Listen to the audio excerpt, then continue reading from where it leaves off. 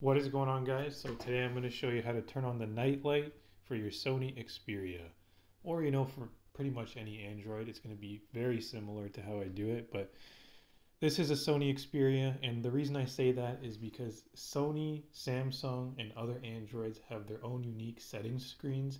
Yeah, they may run on Android software, but for some reason settings is like unique to the phone.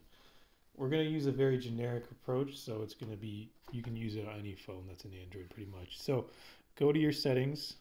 I have it pinned here on the bottom of my home screen, so I'm just going to go to it. You can search for it however you find it. Just get to it, and you should have a search bar at the top of your settings. So just search night light here, and then we're going to go into a couple things about the night light. So open it up, whatever setting you have. Mine's under display.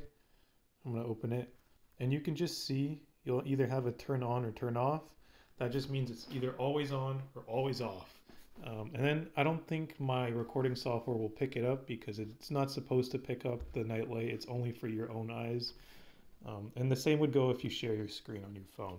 It's not going to show it as orange, which is important because that's the same for the computer screen too. It doesn't show it as orange to other people. It's just for you.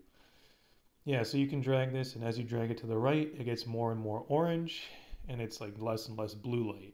So that helps you, late at night before you go to bed. It's less harsh on the eyes, exhausts your eyes less. I personally like it. It does help me using that plus dark mode on a lot of things. It takes a lot of the light coming at you. Like right now, this settings screen itself is all white. Like it's just the maximum light blasting at you as possible. So yeah, just some things to think about. Like right now with this all the way to the right, it's pretty orange, which is good.